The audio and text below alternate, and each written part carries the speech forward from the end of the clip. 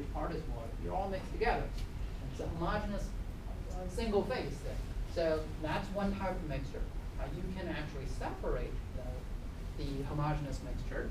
If you have sugar dissolved in water, when you heat up water, that solution there, water will evaporate, sugar dissolved in there will crystallize out. Okay, so there's a way to separate the physical method to separate the mixtures there. Now, heterogeneous mixture, wet sand there. You know when you have a cup of water with some mud in there, you know part of it is solid, part of it is liquid. They're not in homogeneous single phase. So those are the categories and different types of classifications there. So we need you to be able to judge whether a given matter is pure substance or mixture. If it's pure substance, we need you to be able to determine whether it's an element or a compound. If it's a mixture, we need you to be able to determine whether it's homogeneous or heterogeneous. It depends on the appearance, depends on the composition. Okay, so this is something that we need you to pay attention. The first division in the classification of matter is between pure substance and mixture. A pure substance, by definition, is made up of only one component, and its composition is fixed. Water, pure substance. H2O. If you change H2O to something else, it's no longer water. Air is a mixture. Air has oxygen gas in there. Air has nitrogen gas in there, mixed together in a single phase. It's a homogeneous mixture. So mixture, by contrast, is a substance composed of two or more components in proportion that can vary from one sample to another.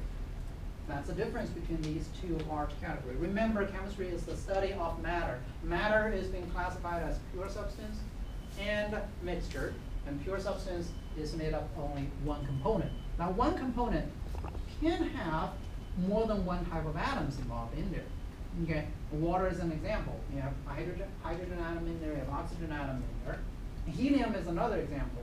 Only helium atom is involved. Nitrogen gas, only nitrogen atoms are involved. Okay, so a pure substance can have different composition there, but the composition is fixed. Water is H2O. You can't, if you do H2O2, hydrogen peroxide, that's a different compound there, different pure substance. Okay, so the classification of the pure substance there, and we are trying to, when we do the classification there, we have one category of thing, we try to subcategorize them, and in each subcategory there, we try to separate them into smaller and more detailed categories there. So for the pure substance, we have elements and compounds. Okay, and these are the examples of elements and compounds. On the left side of the picture, there is the copper, magnesium, aluminum. On the right side of the slide there is the calcium carbonate, iron oxide, and calcium sulfate, and so on and so forth. Now the difference here is that on this side, these are the things made up of one type of element. Copper is all copper. Magnesium is all magnesium. And here, calcium carbonate. You have calcium in there, you have carbon in there, you have oxygen in there. So the difference between element and the compounds is that compound has more than one type of different elements chemically combined together. Elements, you have the same type of atoms. Sometimes a single atom make up the substance there. Sometimes you have the same type of elements, atoms of the same type of element combined with one another. Example would be oxygen gas, O2. O2, the molecule of oxygen gas has two oxygen atoms combined together. Okay, so, and you have elements and compounds there. So this categorization depends on whether or not they can be broken down or decomposed into a simpler substance. Okay. So for copper atom, you can't chemically decompose it into smaller particles. So that's an element. For water, H2O, you can actually put the electrode in water, you can decompose it into hydrogen gas, oxygen gas. So hydrogen gas and oxygen gas are smaller molecules compared to simpler molecules compared to the water molecule. Okay? So in this case, water is a compound. where hydrogen gas and nitrogen gas or oxygen gas are elements there. Okay, so the classification for the pure substance there, we have element, we have compound there. The definition for the element is a substance that cannot be chemically broken down into simpler substances. The key word is chemically. You can split an atom.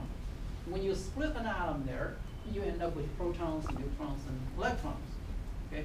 It's not something that's inseparable for the atom, for the elements there. You can still do things. But when you split the atom there, it's not a chemical reaction. It's a nuclear reaction there. So the key word there for the element there is a substance that cannot be chemically broken down into simpler substances. It's the basic building block of matter. Anything and everything is made up of atoms. Okay? And or elements of atoms of different elements there. Okay? And then it composed of a single type of atom, helium He, nitrogen gas, and two. You have two atoms of nitrogen combined together. They can exist either as atoms, like helium, argon, so on and so forth, or molecules, like nitrogen gas, oxygen gas.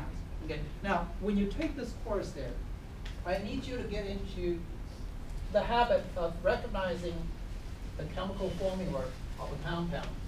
Okay. That is, when we write O2, this represents two oxygen atoms connected together in a molecule. Now these two oxygen atoms you will not be able to separate these two oxygen atoms without going through a chemical reaction. Okay. And when we write the helium here, this helium He represents the atom of helium. So here you have one atom, here you've got two atoms connected together. Both are classified as elements since they have a single type of atom. They all have a single type of atom in there. A compound, however, is a substance composed of two or more elements that are chemically bound together in fixed proportion. The key word there is a substance with two or more different elements. I have the urge to write on there, it says different elements there. Okay. So O2, that's an element. Two oxygen atoms are combined chemically together. It's not a compound. But if you have H2O, you have three atoms, two different types, connected together, and that's a compound. Okay? Now, the proportion, 2-to-1 ratio is fixed. If you change that proportion, it's no longer the same substance. Okay. So that's the key thing you need to remember. Now, most elements are chemically reactive, and they would combine with one another, with itself sometimes, or with other atoms there. Okay. So you will form things like sugar and water and carbon dioxide, and that's a result of elements combining with one another, undergoing what we call a chemical reaction. Okay. Now, if you can combine things together through chemical reaction, and going through the same, using the same process of chemical reaction, you can separate those elements combined together. So that's a chemical change.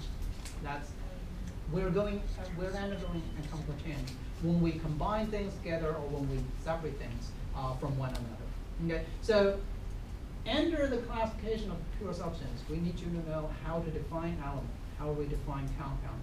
Knowing the definition is very important because in your first exam, we will give